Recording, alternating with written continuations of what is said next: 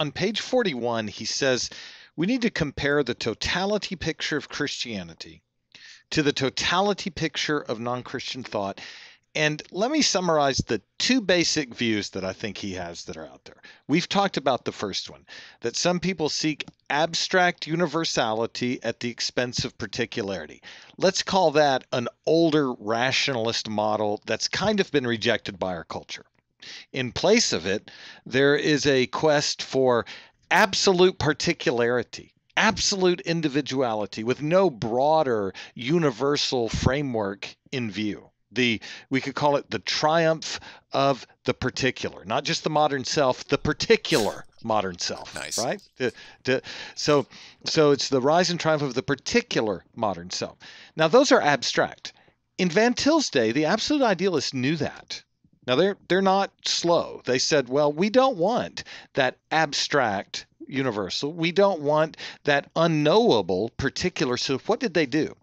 They saw it in their philosophical worldview, whether it's German, American, or British forms of absolute idealism.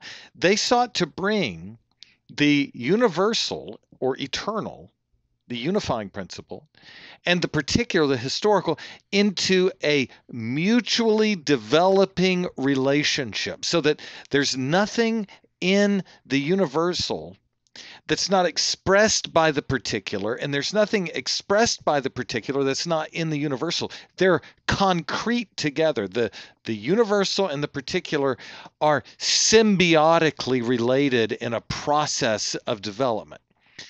And Van Til's looking at that and saying, okay, you've got two basic views. One, abstract universal ultimately says nothing specific. Unknowable particular, because it's so particular, you can't relate it to anything else. That's the abstract problem. The idealists tried to solve that and said, let's bring the universal and particular together in a process of mutual development where both are in a process. Van Til says, okay, time out.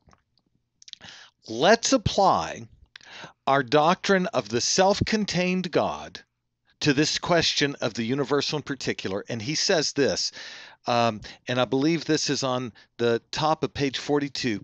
He says the first step in answering the question of the one and many problem will be, and this is just vintage Van Til, this is getting into the section on the eternal one and many, is to distinguish between the eternal one and many and the temporal one and many. Yes. And that is just a bolt out of the blue for this discussion on universals and particulars, because what the traditional discussion is doing is talking about abstract universals, concrete particulars in experience. The idealists are trying to join them together in a symbiotic process with one another.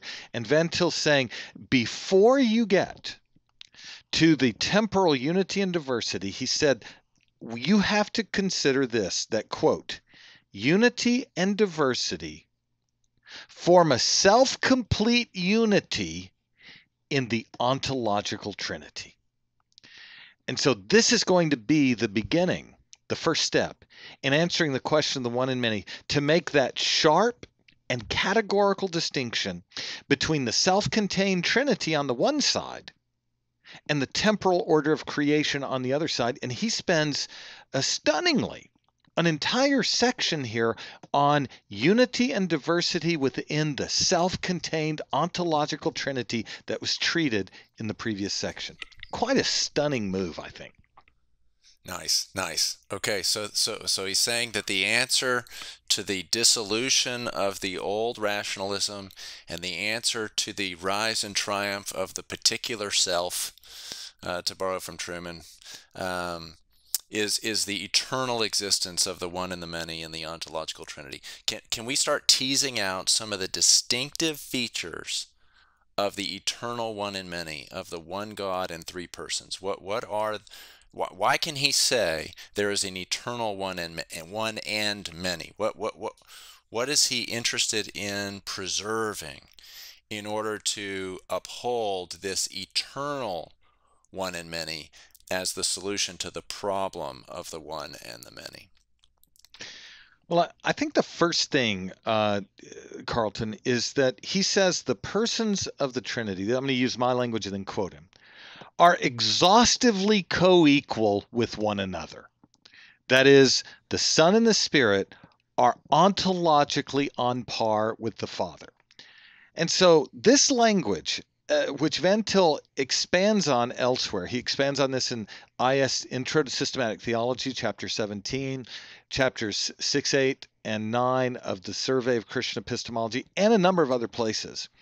His point is this, that the Father subsists entirely as the undivided essence of God. The Son subsists entirely as the undivided essence of God, and the Spirit subsists entirely as the undivided essence of God. Yet there's one God. There are three distinct persons who distinctly are the one living and true God. And so each Trinitarian person is the fullness of the undivided essence without losing his distinct personal identity. And just to start saying it that way makes you start to think of what?